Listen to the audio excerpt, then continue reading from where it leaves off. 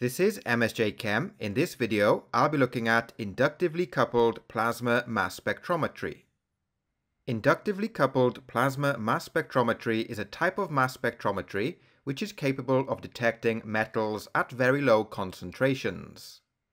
It combines a high temperature ICP, which is an inductively coupled plasma source, with a mass spectrometer. The ICP source converts the atoms of the elements in the sample to ions. These ions are then separated and detected by the mass spectrometer. An inductively coupled plasma is a plasma that is ionized by inductively heating the gas with an electromagnetic coil. Argon gas is electrically heated to a high temperature plasma, to temperatures greater than 6000 Kelvin.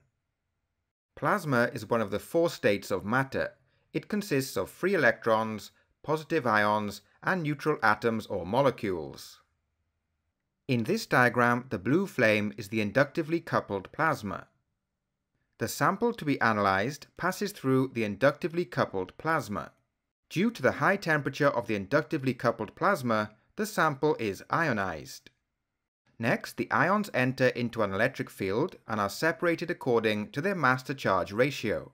Here we can see an example of a mass spectrum. On the y-axis we have the signal intensity of the ions. On the x-axis we have the mass-to-charge ratio.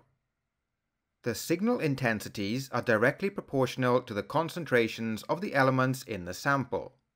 In this sample there are higher concentrations of lithium, sodium and chromium, and lower concentrations of tin, silver and cadmium.